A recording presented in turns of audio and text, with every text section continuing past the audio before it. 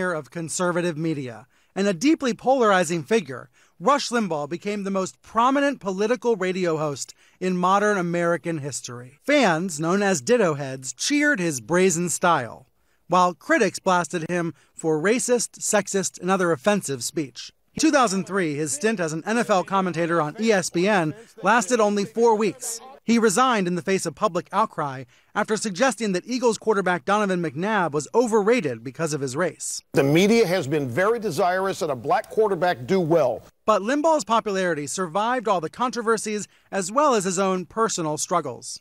In 2001, he suffered hearing loss from an autoimmune disease. 2 years later, he admitted a drug problem. I am addicted to prescription pain medication. Limbaugh was arrested for doctor shopping in 2006, but went to rehab and the charge was dropped. Through it all, he remained a hero to the right, defending Republicans from what he said was the biased liberal media. A conservative media icon whose legacy will always symbolize division. Hey, welcome back, everybody. I'm Dronetek, and as you may have heard, today we lost Rush Limbaugh, somebody who was a titan of talk radio and who inspired the modern media critic movement against what has become the Democrat state media complex. I have my own personal connection to Rush Limbaugh. I started out hating him in high school because, like a lot of people, I just thought he was a monster because that's what I heard.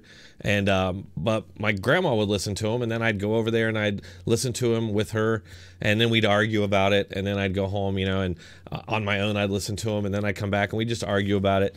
And over time, I started to kind of see that the things he was saying were true, and I basically just was a convert. I agreed with him. Rush Limbaugh basically is the guy that red-pilled me. I have to say, the very first thing that really got me seeing the corruption of the media was the entire Phony soldier scandal, if you remember that. They tried to claim that he was calling Iraq war veterans who were against the war phony soldiers. But if you had listened to the show, then you knew that he was talking specifically about a guy named Jesse McBeth.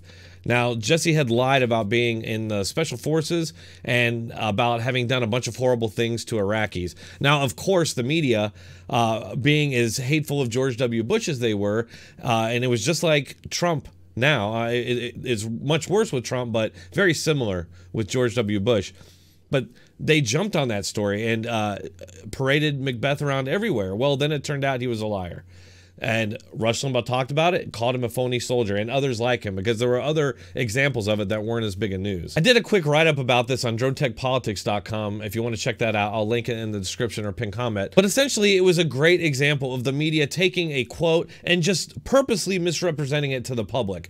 We know now that they do that regularly. They did it to a lot of people. They did it to Bush, they did it to Romney, they did it to McCain, but they did it an awful lot to Trump, and there's many very infamous examples of it. Leave it to CNN. They wouldn't even let it go one day after Rush passed away to launch an attack on him. And of course, they used a bunch of these sort of manufactured media controversies as proof that Rush was, quote, a divider and will always be remembered as a divider. And I just find it really ironic coming from a guy like Brian Stelter, who is a state media propagandist, is literally everything that he accuses his opposition of, especially when it comes to Rush. So yeah, sad news about Rush Limbaugh. We all knew it was coming, but that doesn't really help a whole lot. I do think the one good thing is that Rush inspired a bunch of people who will now continue the fight. That's all I have for this one. Make sure to hit that like button on your way out, share, and subscribe. If you want to support this channel, you can find all those links in the description and pinned comment. Thanks for watching. I'll see you all next time.